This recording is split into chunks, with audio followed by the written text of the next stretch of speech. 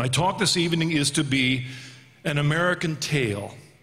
In other words, my own experience in becoming deep in the history of the Catholic Church in America. And as I prepared for this talk, reading dozens of invaluable books and websites, of course, on the history of the Catholic Church in the early years of the American colonies, I became overwhelmed. And I mean that absolutely seriously, overwhelmed with the wealth of information that sadly only a minority of Americans today knows. And I can only admit that the American tale of this lifelong American is one of truncated ignorance. As I prepared, I became stymied in my decision as to how much of this great stuff to include and what to ignore. And fortunately, I could rest on the knowledge that I can leave most of this to the other speakers of the weekend. Qualified speakers.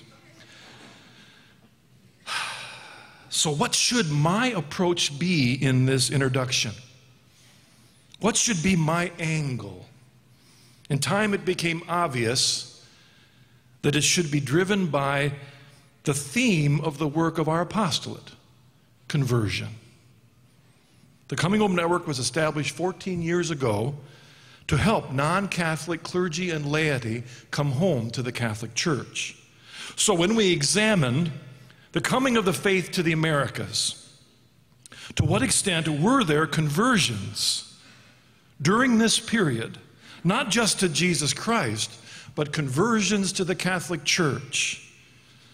Now, I won't be discussing the missions, the conversions of the Native American Indians. I'm going to leave that to other speakers this weekend. But rather, I want to focus specifically on the colonial Puritan New England pioneers, the universal majority of whom were non-Catholic Protestants, of course, of many shades, lay and clergy. Were there any conversions during those many years to the Catholic Church? Now, as a background to this, I think it's good for us to review for a moment why we started these Deep in History conferences. There were at least two things that inspired these conferences. This is the fifth of which. The first is the looming 500th anniversary of the Protestant Reformation. You may not realize that, but on October 31st, 2017, it will be the 500th anniversary of Martin Luther's posting of his 95 Theses on the Wittenberg church door. And there will be celebrations everywhere. And so we Catholics got a lot to do to get ready, to learn, to understand, so that we can make sure that people truly understand what that 500th anniversary means. But there's a second reason, and it's a statement made by John Henry Cardinal Newman in the opening of his book on the Essay on the Development of Doctrine. He said, the audacity, that to become deep in history is to cease to be Protestant. My own experience and that of the majority of those hundreds of converts that I've been interviewing over the last 10 years on the Journey Home program, all of us would agree wholeheartedly with John Henry Cardinal Newman's statement that becoming deep in history paved our way home to the church. Newman, however, probably did not intend his statement to be taken universally and literally. That was his own personal experience. He probably did not mean that every single person who becomes deep in history automatically becomes a Catholic, or the flip side, that the reason some people aren't Catholic, of course, is because they aren't deep in history. Frankly, there are many, many people who are very deep in history, sincere believers, well-read, PhDs, who yet have no opening at all in their heart to the Catholic Church. Now think about that. Why not? What keeps them from coming home? Well, I thought of 5 reasons. But first of all, before I get to the 5, I have to admit and presume that most of my old Protestant buddies would answer that question, duh. It's obvious. You see, they believe that history and scripture and theology and experience are all on their side. They staunchly disagree with John Henry Cardinal Newman's statement and with all of us here. To a certain extent, this is another debate for another time, obviously, but yet it is also exactly to the point of what our weekend is all about. How can sincerely believing Christians see all the data that we see, yet have no interest at all in coming home to the Catholic Church? Over the years, the Coming Home Network, we've identified at least 16 barriers to conversion. And if you want to know what those are, you can buy the tape in the lobby. But the top 3 of that list of 16 rising to the top has always been the same 3. And I actually want you to remember these 3 in the back of your mind throughout my entire talk: ignorance, misinformation, and bad Catholics. Ignorance meaning they didn't have the data. Many of our Protestant friends just don't have the data. Number 2, misinformation. The data they have is wrong. But thirdly, bad Catholics. And what I mean by that is one of 2 things. Either the Catholics they know don't act like Christians, or they don't understand their acts of piety. Protestants don't understand mantillas and beads and kneeling and statues. It looks like idolatry. So still, good Catholics may not look like Christians to our separated brethren. So, specifically, the 5 reasons why many who are deep in history don't come home to the Catholic Church. The first has to do with ignorance.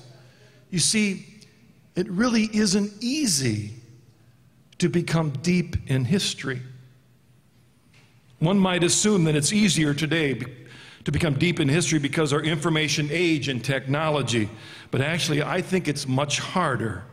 When Newman became deep in history, bookstores and publishers were much less. He didn't have a Barnes and Nobles right across the street with everything under the sun.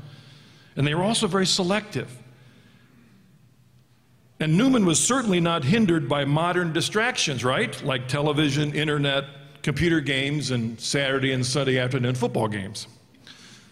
Today, however, there is far too much readily available information and so little time.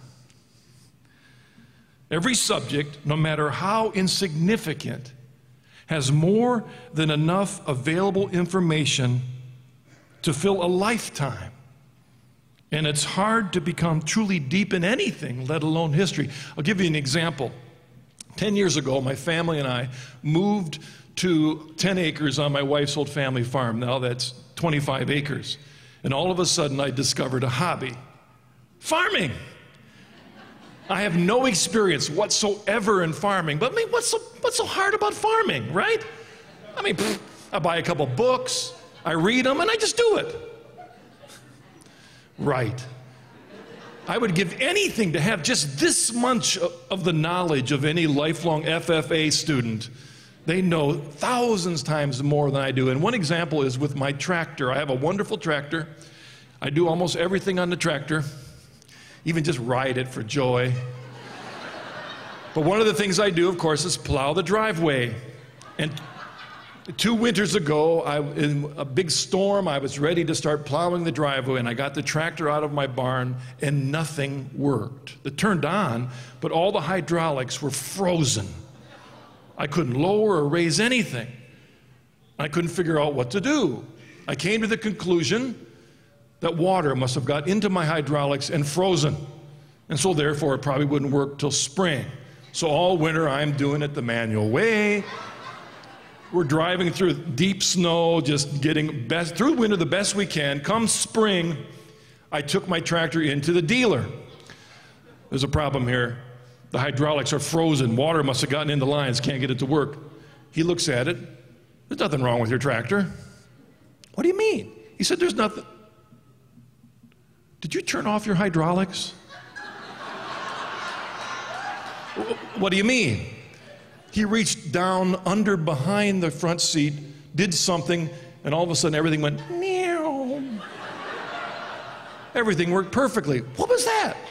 He says, you mean you didn't know there's a knob under your seat to turn on or off the hydraulics? No. He says, well, somebody must have just turned that off. No one told me about that. I didn't read it in any of my books. None of my sons are FFA students yet. The moral of the story is that we can think we are very deep in something, that we have read all the right books, but yet still be very blind to an awful lot of important, essential information. It's hard to become truly deep in history and also very easy to miss the key essential facts. Second reason, and this has to do with misinformation, many scholars may be hindered by their culture, their situation, their prejudice, which shapes their reading. Our presumptions can shape our choice of books, can limit our focus, can cause us to discount important information. In a sense, a scholar's primary sphere of interest can actually push the Catholic Church to the periphery, and he never notices it. Remember the Where Was Waldo books, right? You got to focus on that page. Thousands of these goofy caricatures. You're trying to find that goofy little guy with the red and white striped shirt and the cap, right? And you find him. And when you're all done, some idiot asks you, did you see any guys in blue shirts? You weren't looking for guys in blue shirts. You were looking for a guy with a red and white striped shirt. You haven't a clue. Were there guys in blue shirts? I don't know.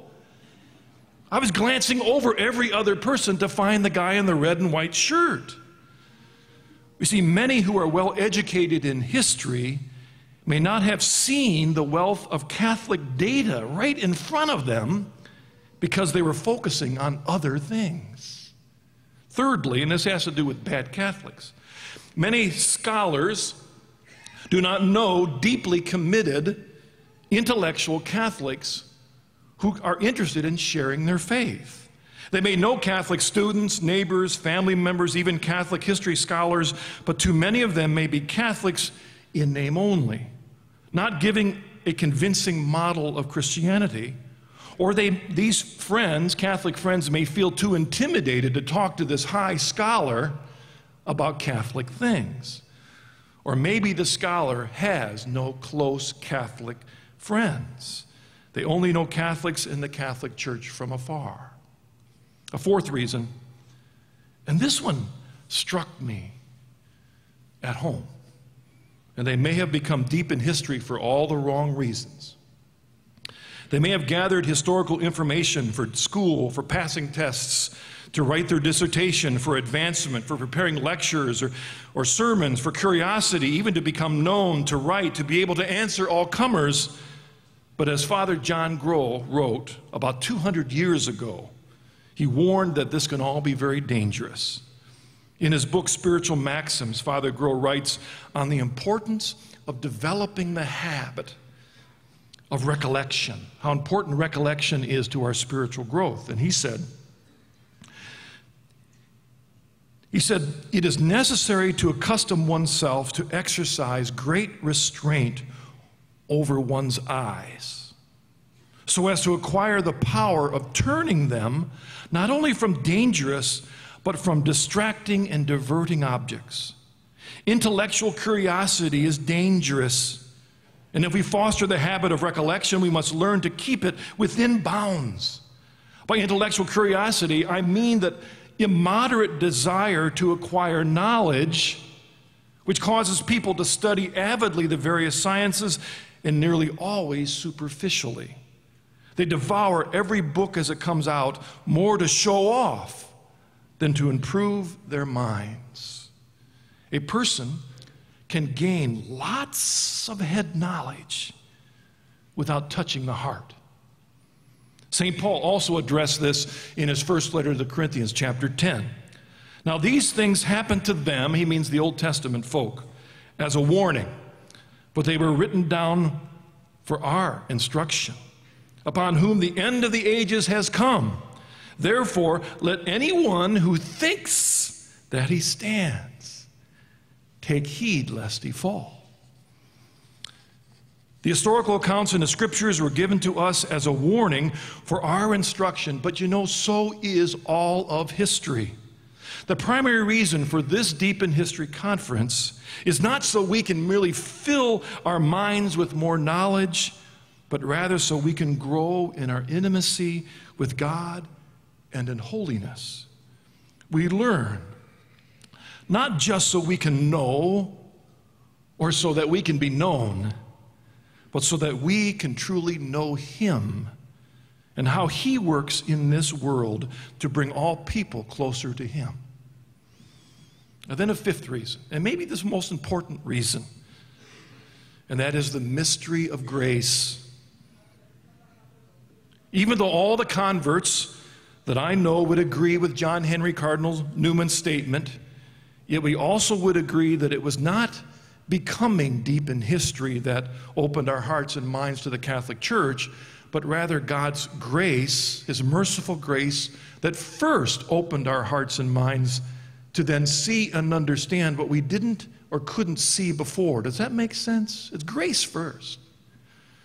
16 years ago, when I was a Presbyterian pastor, in love with Jesus, but on my way to the Catholic Church, I was hungry. I've been hit by grace. I was reading history and the early church fathers and great books by Hilaire Belloc and Carl Keating and just eating them all up, loving them. I even found some scriptures that I never saw before. But I also found myself angry. Angry that all this had been kept from me. Why didn't someone tell me? Then later I had the time to re-examine some of those old history books I had from seminary, even a copy of the Apostolic Fathers I read in seminary. And guess what? It was all there. I just didn't see it. Either I didn't want to see it or I couldn't see it. Grace must first open our hearts and minds, and then the reading of history comes alive, confirming that which we have already come to realize is true by grace. One of the reasons for these Deep in History conferences, of course, is to give you information, to fill in the gaps, to give you tools that you can use in evangelization.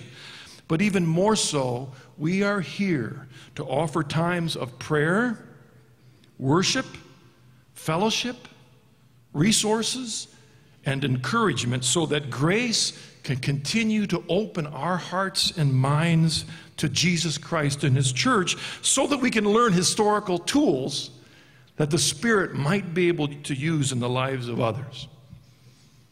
All right, now to the meat of my talk. The American tale. It's a good thing my talk goes on to 1 in the morning.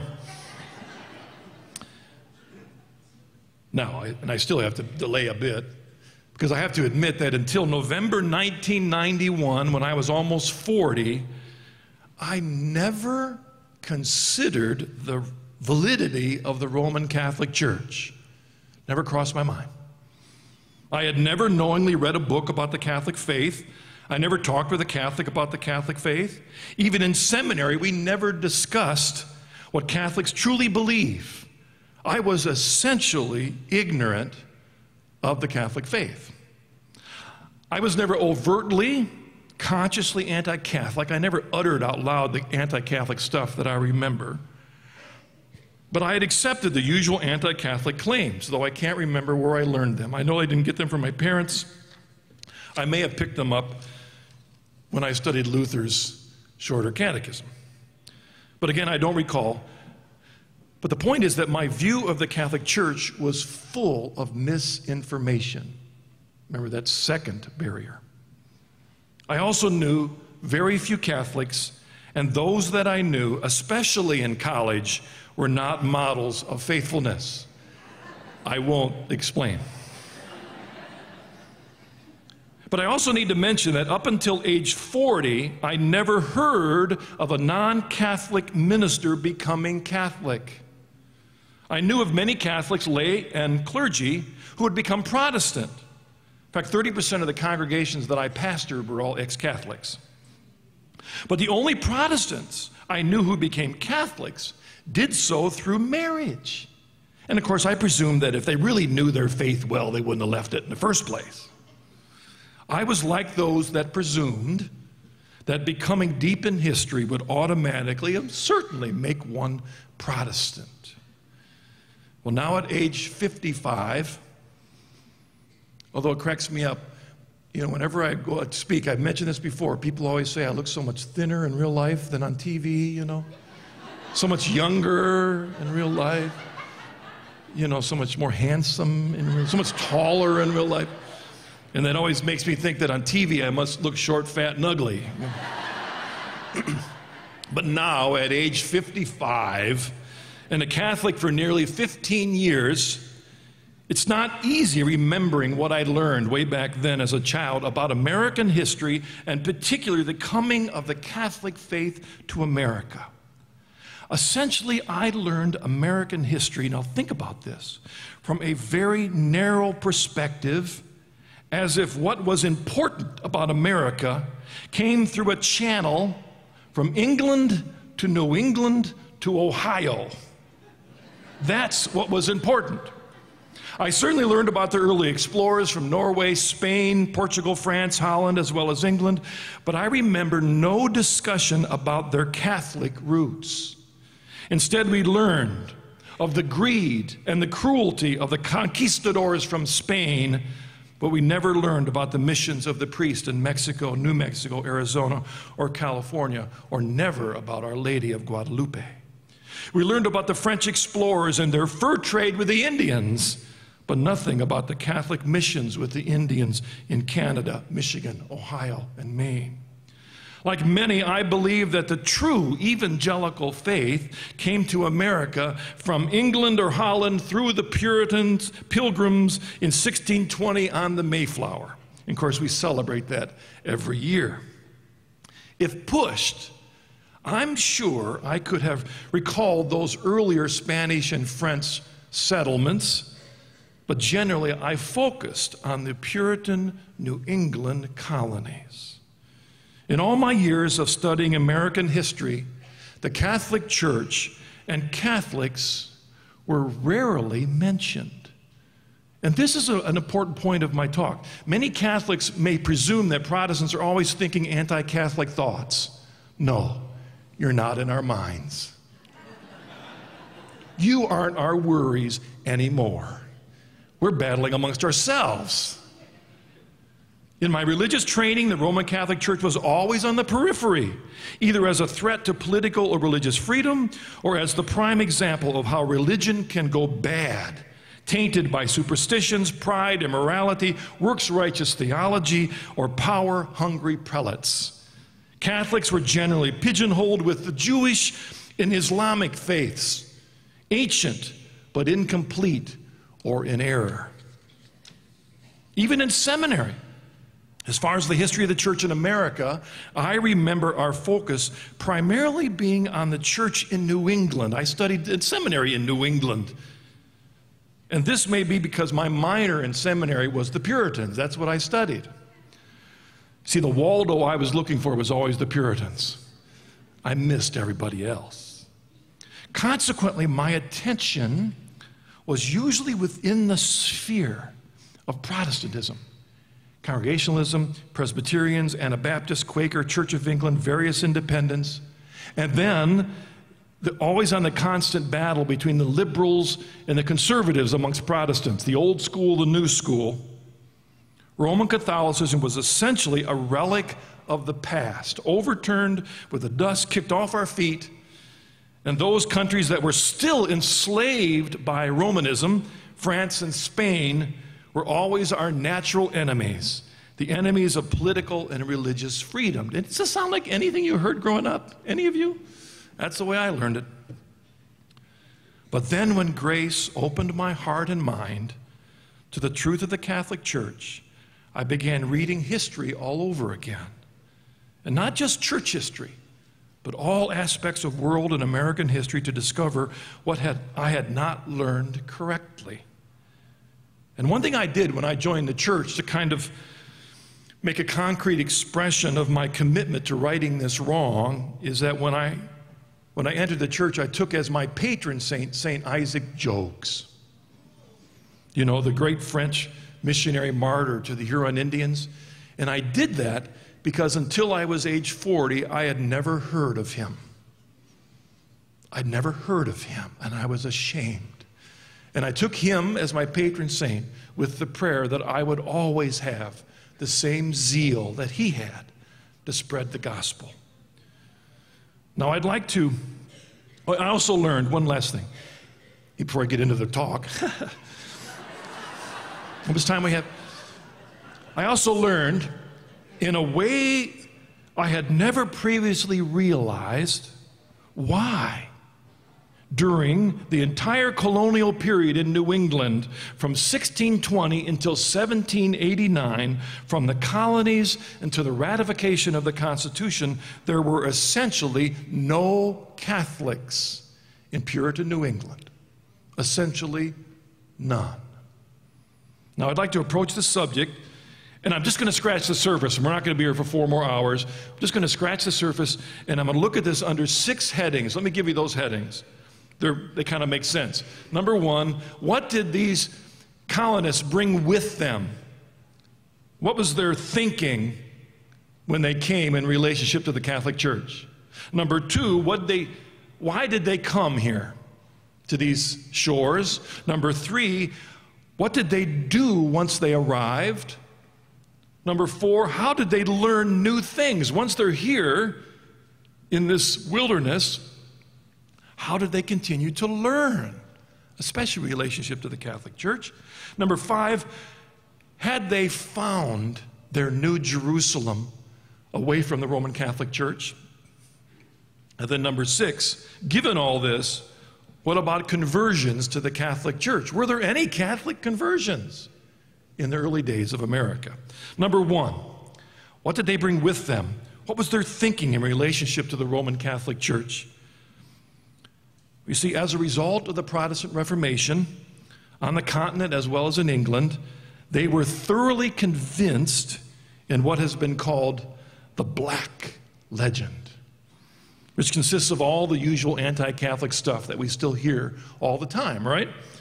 The Pope is the Antichrist, the Roman Catholic Church is the whore of Babylon, the Mass is an abomination of superstition, idolatry. Catholics have been blinded by the traditions of man and have ignored or abused the Scriptures. Throughout history, Catholics have demonstrated bloodthirsty and cruel violence. But add to this, they believed with nervous convictions that Catholics regard the Pope's authority as superior to the English king and government, and that Catholics are constantly trying, even in secret, to reestablish the Catholic government. And this led to great fear. Rapid anti-Catholicism had been constantly inflamed in England by works like John Fox's Book of Martyrs, which detailed hundreds of Protestants who had been burned between 1555 and 1558 under Queen Mary. They had a different name for her. These fears were intensified by tales of the 1605 gunpowder plot, in which a group of Catholics supposedly planned to blow up King James I and Parliament, but failed when their scheme was discovered. Also, in the 16th century, the English had begun their efforts to subdue the Catholics in Ireland. The English justified their violent and cruel actions because they believed that the Gaelic Irish Catholic papists were an unreasonable and culturally inferior people. Maintaining this false belief, the English Protestants considered themselves innocent of all normal ethical restraints. This attitude remained in the minds of those who came to the American colonies, shaping how they would then deal with the Native American Indians. And when you read the primary sources, the words that they use to describe the American Indians as uncivilized, pagan, is the exact same words the English used to describe the Irish. But in many ways, they had already relegated, quote, papists to the ranks of Turks and heathen folk. Robert Brown, the father of English Congregationalism, rejected all authority except the Bible, the Word of God, in 1582. Now remember, 1530s was the English Reformation. This is 2 generations later. After the English Reformation, he published pamphlets defining Congregationalism beliefs versus the Church of England and other Protestant beliefs, and doesn't even mention the Catholic Church. In the immediate concerns of daily life, the Roman Catholic Church has already been shifted outside of focus. And I think that's an important part. Often we read in early church documents, it doesn't mention the Catholic Church, so some modern revisionists want to say, see, they weren't anti-Catholic, they weren't talking about the Catholic Church. The reality, they were so anti-Catholic, they didn't have to mention it. But number 2, why did they come to this continent? As we've all learned, they were escaping conflict with the Church of England. They were bothered that the established church, in fact, wasn't Protestant enough. For there were far too many lingering Catholic practices and beliefs, and things weren't moving in the right direction. They were especially concerned, for example, when King James I, himself very anti-Catholic, passed penal laws versus all nonconformists, not just the Catholics, but all of those, quote, dissenters, forcing them to look elsewhere for religious freedom. They were also concerned because James I was attempting to gain Catholic Spain as an ally. That's scary. And with the scheduled end of the truce between Holland and Catholic Spain looming in the near future, 1629, they were afraid of what might happen. The Spanish Inquisition might come back to our shores. And so these and other fears and dreams led to a major exodus to New England beginning in 1630. Now, in my talk, I'm not referring to those southern colonies in Jamestown and Virginia. I'm just looking at New England, Puritan New England. Within a decade of 1630, 10 years, close to 20,000 men and women had migrated to settlements in Massachusetts and Connecticut.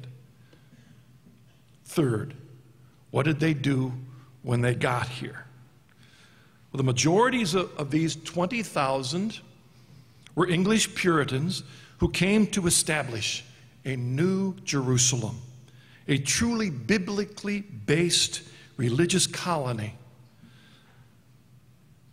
They may have come specifically to escape persecution under the Church of England, but when you read their stuff, behind it all, they saw always the lingering roots of papism.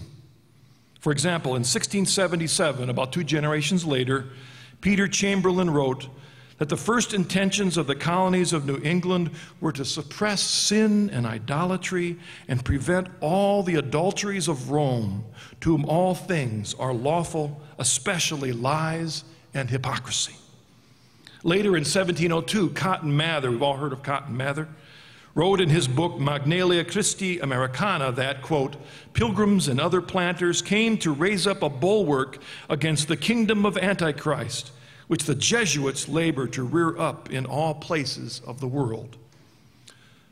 Though Congregationalists in polity, all these little colonies, and that meant that every individual church was autonomous and could vote and decide for itself and rule itself, and Calvinist in theology, very much committed to predestination, for example. There were 2 different kinds of Puritans. There were the non-separating Puritans and the separating Puritans. Up in Massachusetts colony, you have the non-separating Puritans who believed in reform within the Church of England, but that it was wrong to separate. And whenever you see them use the word reform, what they mean was, we've got to keep stripping away all that leftover Catholic stuff. And the separating Puritans who were down in Plymouth believed that the Church of England was so corrupt, and again, when you read corrupt, you mean that it's so papist, that true believers must separate themselves. Since we have these different viewpoints already in New England, and though there was great diversity of theology and polity amongst the various colonial groups, they were united with their hatred for the Church of England because it seemed too papist, for the Stuarts, those kings and queens and pretenders that were always trying to get back in the throne, and they believed they'd bring back Catholicism, and of course the Roman Catholic Church. To ensure religious freedom, and this is ironic, to ensure religious freedom, they essentially institutionalized Protestantism. Okay? They built meeting houses, not churches. No crosses, no statues, no symbols. Meeting houses that were used for many purposes. They established laws regulating religious ideas and practice. A great book that I read, which it's too bad it's out of print, called Catholicism in New England to 1788 by a Father Riley. It was his dissertation at Catholic University in the 1930s. Excellent book. He says this, that during the whole colonial period, the entire population in New England were required by law to attend at least the Sunday and fast day services. And you Catholics thought you had it hard. In Massachusetts Bay Colony, for example, in 1635, this is only within 10 years of the planting of the colony, those neglecting public worship were penalized with imprisonment or a 5-shilling fine. Legislations like this were frequently reenacted in all the New England colonies, except Rhode Island, and that's another story. They were committed to freedom of religion, though in a twisted way. Well into the 18th century, there were these laws. In the 17th and 18th centuries, the English government enacted the Oaths of Allegiance and Supremacy, 1606, the Declaration Against Transubstantiation in 1673, the Test Act, 1678, the later Oaths of Abjuration in 1707, and other controls to specifically exclude Catholics from enjoying political and civil freedom. In 1606, Pope Paul V condemned the Oath of Allegiance and Supremacy, stating that English Catholics could not take this oath under penalty of mortal sin. It actually was impossible for a loyal Catholic to take any of these oaths that were required on all English citizens. For example, the Test Act of 1678, here's how it begins. I, state your name, do solemnly and sincerely in the presence of God profess, testify, and declare that I do believe that in the sacrament of the Lord's Supper there is not any transubstantiation of the elements of bread and wine into the body and blood of Christ. And if that is required to be a citizen, what Catholic can take that? The basic charters of all the New England colonies, except Rhode Island, ordered the administration of the oaths to effect the same end, and therefore no faithful Catholic could live as a free man in New England until the ratification of the Constitution in 1787. 4, how did these new colonial people learn new things, expand their minds, especially in relationship to the Catholic Church? Essentially, the primary sources for all new information and learning in the colonies for the average man were sermons, catechisms, school books, Bibles, almanacs, and other books. In general, and this is an important point, it really struck me as I read this, found this in all my readings, most of these sources ignored any mention of the Catholic Church. You see, they've come all the way over here, and they left the Catholic Church over there. Instead, they focused on Puritan theology versus other Protestant beliefs. The battle's here. However, those sources that did mention the Roman Catholic Church were vehemently anti-Catholic, and they were very popular and very influential. So in other words, it was the few voices that actually had the biggest voice in what New Englanders believed. For example, the sermons. As I mentioned earlier, the entire New England population was required by law to attend at least Sunday and fast days, and I'm quite sure they weren't 10-minute homilies.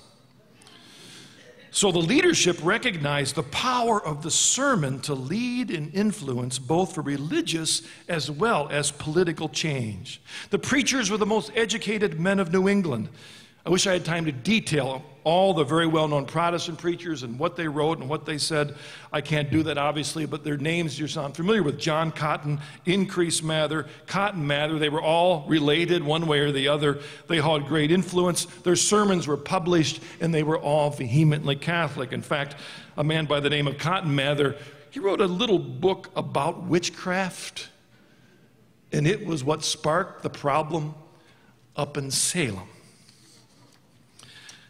I'd also like to mention, though, something I found fascinating. We even had, maybe any Harvard grads here? Just curious.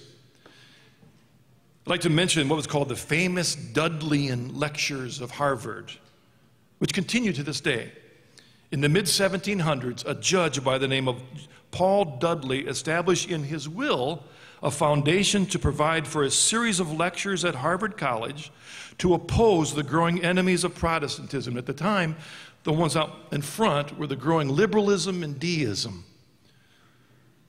These lectures were to consist of recurrent groups of 4 lectures delivered on specific religious subjects. One lecture, though, out of each group was, quote, for the detecting, convicting, and exposing of the idolatry errors and superstitions of the Romish Church, end of quote. And the anti-Catholic nature of these lectures lingered off and on until into the 19th century at Harvard. The Puritan sermons and lectures on a weekly basis fed the anti-Catholic presumptions and fears of the New England colonies. The catechisms, there were many of them, and most did not mention Catholicism at all, but like the sermons, the key and most influential catechisms written by many of these influential preachers were stridently anti-Catholic. I've got a long quote here from one where it lists every single imaginable anti-Catholic thing you can imagine. I won't read it now, but it was read and memorized by those early Puritan young people when they came into the church. The school books were written for educating the young were much like the catechisms. Usually they didn't focus on Catholic things, yet many included non-Catholic poems. Let me read this one. This comes from the New England Primer. It was published in 1737, 1770, 1771, right up before the Reformation. Child, behold the man of sin, the Pope, worthy thy utmost hatred. Thou shalt find in his head A, heresy, in his shoulders B, the supporters of disorder, in his heart C, malice, murder, and treachery, in his arms D, cruelty, in his knees E, false worship and idolatry, in his feet F, swiftness to shed blood, in his stomach G, insatiable covetousness, in his loins H, the worst of lusts. And then a very famous poem called the Johnny Rogers verses. Abhor that errant whore of Rome and all her blasphemies. Drink not of her cursed cup. Obey not her decrees. So the young children of New England memorized those. And this is it. Well, I got to be careful. The most common book, of course, in the colonies was what? The Bible. Everybody had a Bible. And though most Englishmen used the authorized King James Version of 1611, the Puritans preferred an earlier book called the Geneva Bible, which had been published in 1599. And they liked it for one reason. It was the first Bible to use chapters and verses. I don't know if you knew that. But it was popular because it had lots of marginal notes that the King James didn't have. And those marginal notes were written by all the Reformation leaders back on the continent, John Knox and John Calvin, and these notes were both pro-Calvinist, which the Church of England didn't like, and very anti-Catholic. Let me read you a quote, for example. The footnote to Revelation 11:7 states, "The beast that cometh out of the bottomless pit is the Pope, which hath his power out of hell and cometh thence." You know, a lot of times I found this even as a pastor that people usually believe that the notes were as inspired as the text. If it says it in the Bible, it must be true. There were no newspapers printed or even allowed in the colonies until the 1704 production of the Boston News Ledger. Instead, less newsworthy almanacs filled the void, and hardly any colonial home was without them. Benjamin Franklin wasn't the first. There were tons of them. Lots of publishers, lots of writers, Most of them, like I said before, didn't mention the Catholic Church, but the reality was that the ones that did were vehement. In general, the almanacs ignored all the Church of England dates because they were too papist, no Catholic holy days, but sometimes they had the pro-Protestant, anti-Catholic dates in the almanac. In other words, Guy Fawkes Day was there up front in the early American almanacs.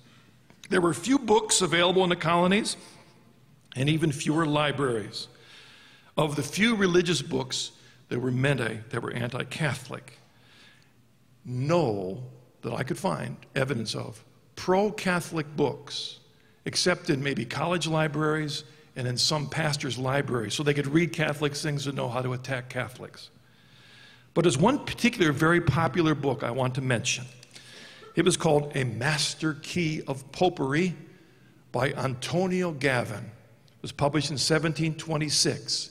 He was an ex-Catholic priest from Spain, supposedly once involved with the Inquisition, who escaped to England, became an Anglican minister, and he wrote a book full of all the usual anti-Catholic stuff. And because he was an ex-priest, of course, it carried great weight. It was very popular. And in fact, it is so popular that the fact that in 1773, at the eve of the Reformation, it was immediately republished. Why? To show people what we needed to fight against. Fifthly, had these Puritan colonials found their New Jerusalem free from the Roman Catholic Church?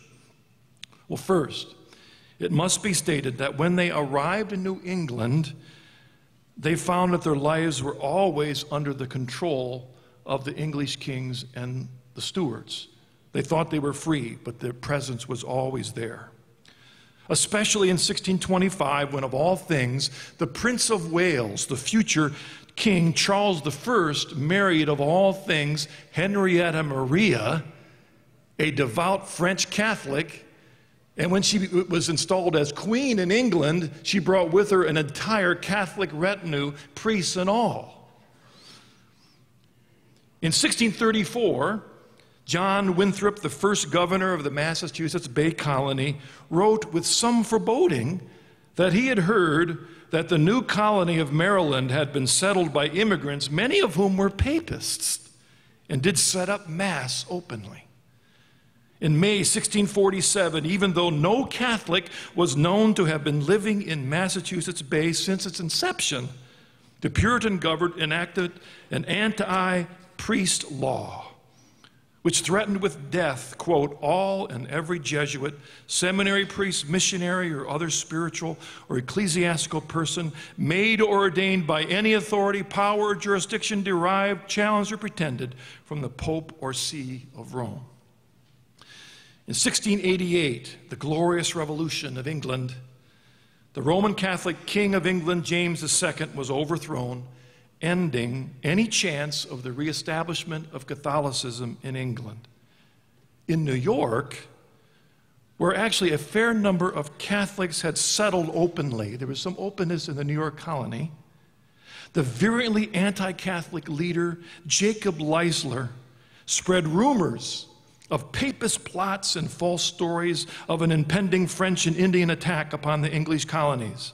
As the commander-in-chief and eventually the lieutenant governor of the New York colony, he issued orders for the arrest of all reputed papists, abolished the franchise for Catholics, and suspended all Catholic office holders. And from then on until the end of the revolution, it was nearly impossible to be a Catholic openly in New York. The growing presence of French-Canadian Catholics along the northern borders worried them and sparked many conflicts. The Indians had always preferred the French, primarily because from the beginning both Spain and France recognized the value of the missionary influence in the establishment of their empires. You see, all the Catholic settlements included missionaries to the Indians, whereas very few of the Puritan colonies did. There's only a couple that we even know of, John Eliot and a few others. Over 1,000 captives were taken in Indian trade on border towns along the border with Canada, and they were taken into Canada.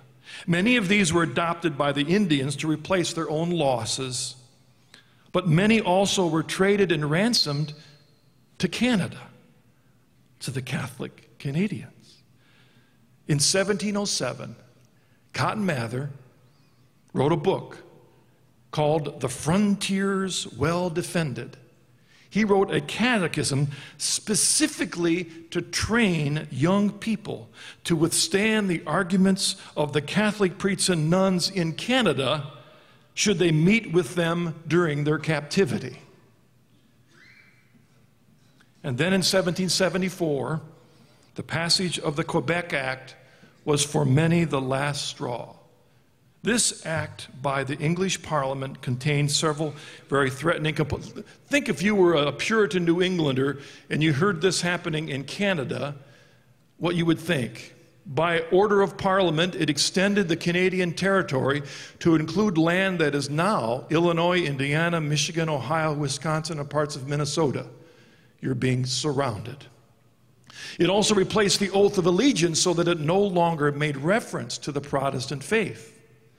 And also it guaranteed free practice of the Catholic faith, allowing the Catholic Bishop of Quebec to be consecrated and thereby establishing Catholicism on their doorstep.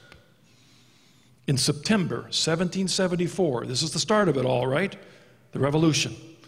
The first Constitutional Congress met, and their resolution, called the Suffolk Resolution, was to increase economic boycotts and stand up to the lack of representation that the British had allowed the American colonies. And of course, these are the calls for revolution that we've all heard of. But the resolution also stated this, that the late Act of Parliament for establishing the Roman Catholic religion and the French laws in that extensive country now called Quebec is dangerous to an extreme degree to the Protestant religion and to the civil rights and liberties of all America, and therefore as men and Protestant Christians, we are obliged to take all proper measures for our security. The First Continental Congress acted against the imposing Catholic threat up north. During this time, a now familiar figure began speaking out. Now, you may have just drunken his beer, but his name was Samuel Adams. Journalist and organizer of the New England Revolution, stated that his simple purpose in life was the organization of the rank and file to take over control of the political state. Riley, this author of this book, points out that to attain this purpose, he inflamed the prejudices of New Englanders against England by pointing out that the acts passed by Parliament would lead inevitably to such slavery and ruin as popery has caused wherever it was dominant.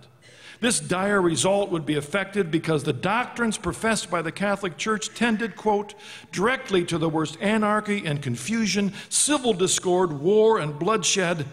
Hence, he concluded that members of this religious group should be excluded from toleration. That was Samuel Adams. Later, in 1768, he also proclaimed, I do verily believe, as I do still, that much more is to be dreaded from the growth of popery in America than from the Stamp Act or any other acts destructive of civil rights.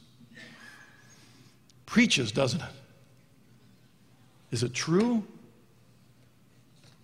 How could they know? Number 6, given all this, what about conversion to the Catholic Church?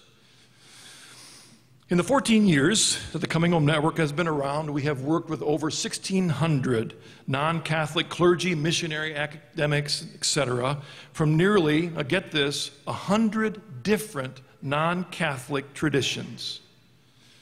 A little over half of these have now converted. And if you add to this the thousands of laity who have come home every year to the Catholic Church through RCIA, it seems that there are a lot of conversions happening today. Praise God.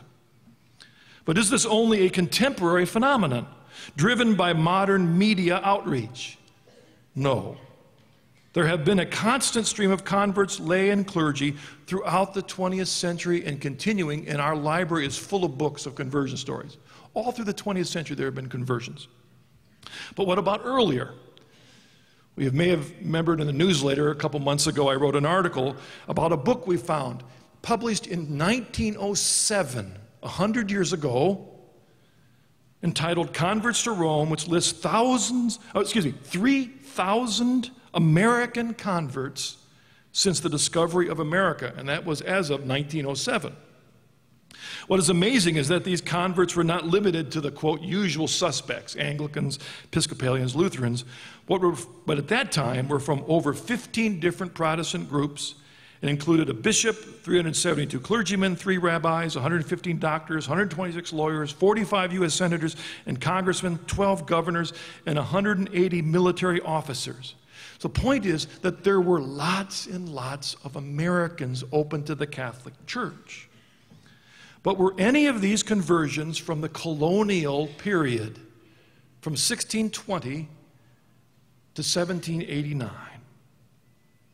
Of those colonials who had never ventured outside the colonies, who lived all their lives within the confines of the American New England Puritan Commonwealth, there were no recorded conversions from Protestantism to Catholicism during the entire colonial period.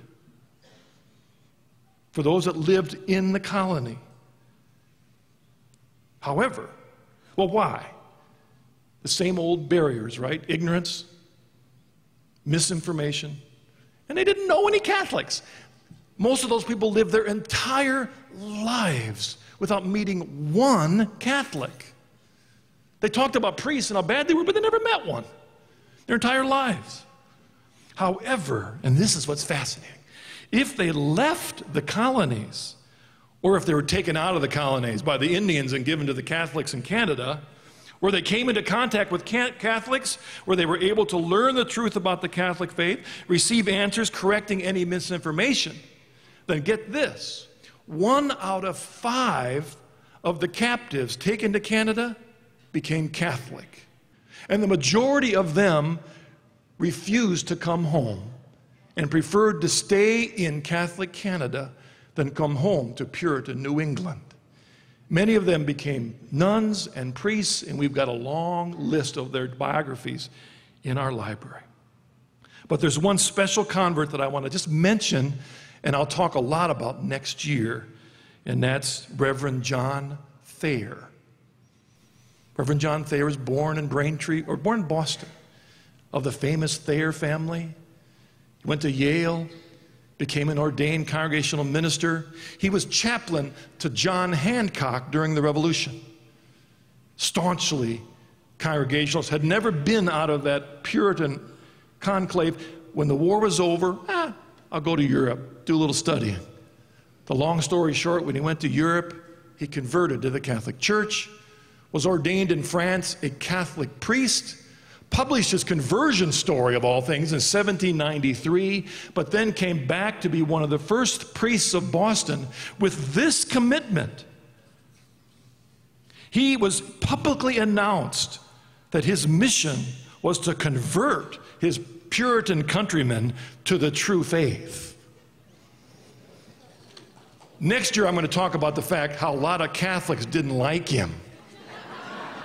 Shut up. We're trying to become Americans here. That's next year's story. Well, in conclusion, what can we learn from all this? In 1637, while all these English colonies, anti-Catholic, they didn't know many of them. You know, these people would fall under the statement in Vatican II that they are not guilty for the schism because they didn't know. But that's up to our Lord Jesus. But while all this was happening, they were establishing Puritanism along the New England seaboard. A French Jesuit priest by the name of Jean de Brébeuf in the northern Canadian wilderness wrote down his, quote, instructions for the fathers of our society who shall be sent to the Hurons, end of quote.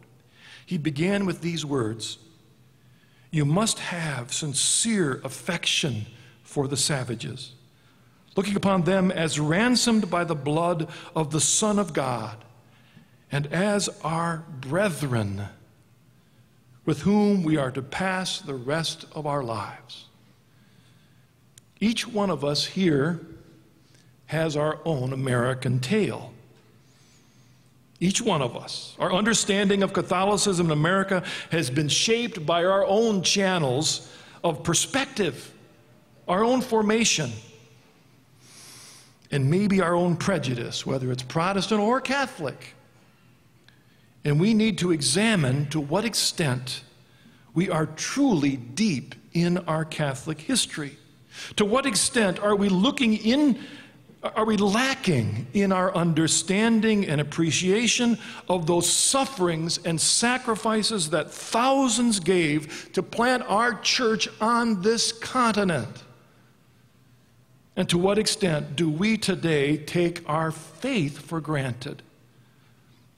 Let us listen and hear this weekend to the speakers, not to bloat our minds with more information, but so that our hearts might be lit on fire with the same enthusiasm for the salvation of souls that was exhibited by all those Catholic explorers and missionaries and pioneers, whether lay or clergy, who ventured forth into this unknown wilderness, trusting God alone with their future.